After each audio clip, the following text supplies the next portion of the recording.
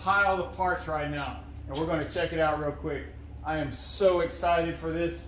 This is going to change the look of this truck so much. It's going to be awesome. So let me get the tailgate down. I'll grab you guys and we'll go over what I got in here. First off, bed cover.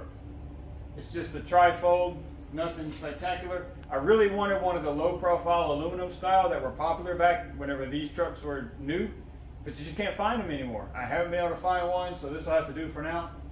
But it's cool. It's cool because it's going to work. We're going to make it work. Next up on the list,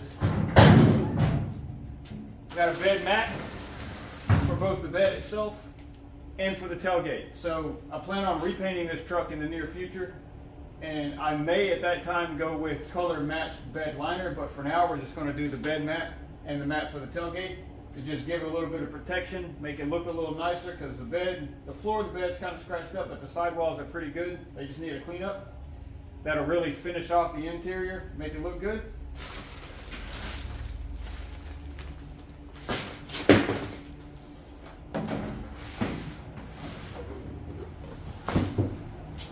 Picked up some bump stops. There's a crossbar on the bottom of the bed right above the rear end, and I don't want that impacting. So these will go inside the C-notch that we just installed in the last video and keep the truck from bottoming out and hitting the bed. Throw those on there real quick.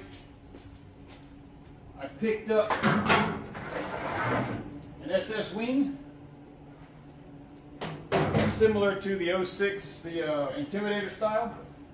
This one is actually not the right one. The one I picked up has got a notch in the middle, similar to what's on the back of the Corvette. But this just kind of goes on the tailgate like that. And then the side panels mold in.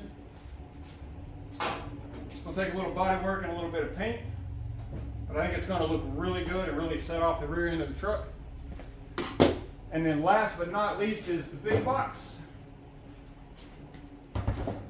That is the cowl induct hood, brand new. It's just primer black, so that one's going to have to be painted as well. I don't think I can get that out by myself. It's kind of heavy, so just have to believe me, and I'll show you when I get it out. I also picked up this. This is kind of funny. It's just a little sticker, but it says under construction. So I'm going to put it on the back glass, you know, tuner style, because, you know, I grew up on the Fast and Furious movies. You know, we all got a little tuner in us. So this under construction is going to go on there for now until, you know, I get closer to finished. So that's the list of the next updates. I'm going to kind of do the montage style where I do a little bit of work and record it and then put it all together in one big video at the end for you guys. So you get the before and after the big change. So hopefully you guys are patient with me, and we'll wait on that. It may take a couple of weeks, but big changes are coming, just know that. So I'm excited. Hope you guys are too.